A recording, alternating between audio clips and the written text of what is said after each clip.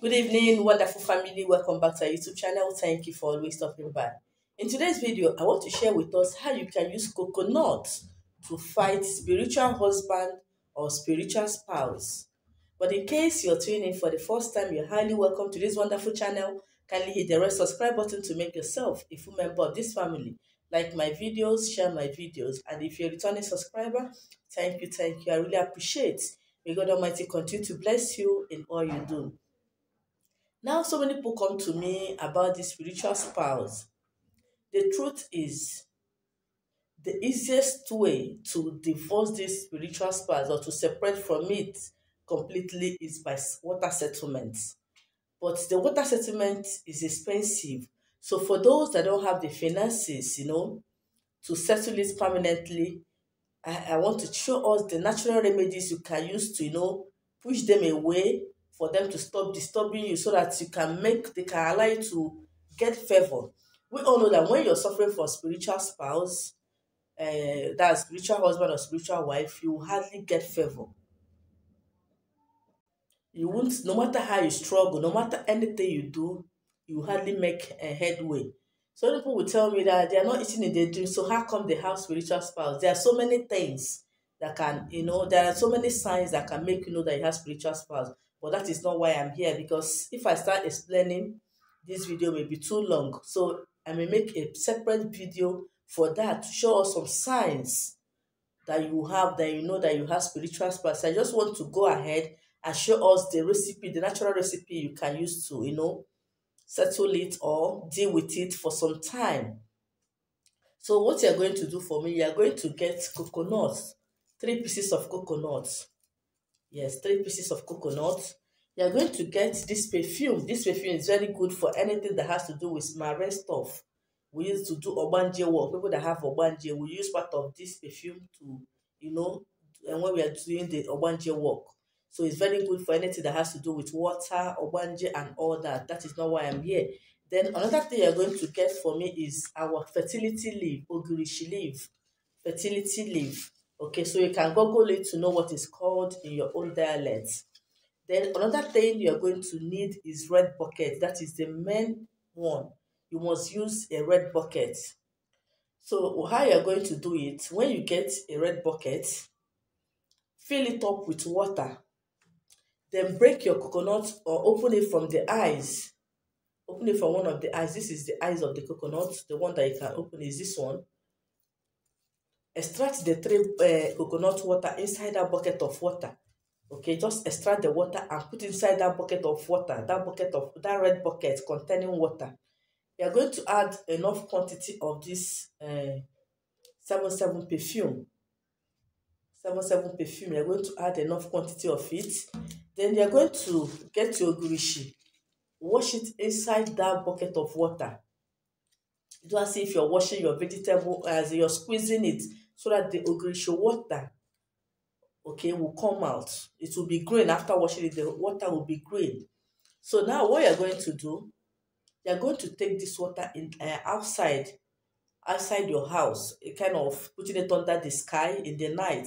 So this recipe, you're going to do it in the night.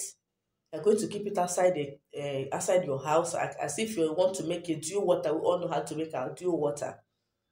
Then you're going to use this water to take your bath first thing in the morning. Don't wear slippers, don't use soap, don't use sponge. But before you take your bath with this water, you're going to read Psalm 140 3 times. Psalm 140 3 times inside that bucket of water containing your coconut water, your 77 and your ogirishi. You're going to read Psalm 140 3 times. Psalm 140 3 times inside that bucket of water. They use it to bath before talking to anybody. Do not wear slippers. If you live in a compound that you can bathe outside, you can go ahead and do it. But if you don't live in a place you can bathe outside that early morning, take it inside your house. Stay, even if your bathroom is tight, remove your slippers. Take your bath before you say anything to anybody. By the grace of God, you will not experience that spiritual spouse. It will give you way to start making head, or to start getting favor, because this spiritual spouse can block ways for you. Sometimes you may think somebody is responsible, maybe your uncle or your auntie in the village is responsible for your predicament. No, this spiritual spouse can go as far as making a woman to be barren, can go as far as making a man to be sterile. It can go as far as making your children to not be normal. When you have children, they will not be normal. It can go as far as causing diseases to you. It can go as far as divorcing you and your wife or your husband. And when you have that problem of divorce, there's nothing on earth that anybody will preach that both of you will listen. And the thing that will cause this divorce is just a little thing that even small children cannot even cause fight between them. So if you imagine what is making two adults to divorce just because a little thing. Sometimes your husband will start cheating with anything on skirts because your own spiritual husband is driving him away from you. You'll be imagining what he's seeing in other girls that you don't have. It's not your fault. If you are the woman that have it, your husband will not be appealing to you. You will see yourself messing up with your security man or your gate man or your cleaner. People will be wondering if this woman is normal. Or you see yourself, each time your husband enters the house, you start nagging unnecessarily. Even the men, they will nag on. If a little slightest mistake you make, the man will nag and even beat you up. It's not your fault. That is what spiritual spouse can cause. It can bring complete poverty.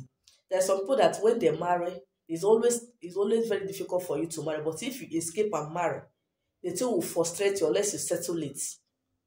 And when you marry, the thing will come and block your financial doors. So you think that your wife or your husband is a winch, that you are doing well immediately you got married, everything ceased. Some people will go as far as lying to you that you married from a witchcraft family. Your wife is a witch, that is why she blocked your ways. They are all lies. People have to lie to get money, okay? They are all lies. So these are things that spiritual spouse can cause. Spiritual spouse can make everybody in your neighborhood to hate you.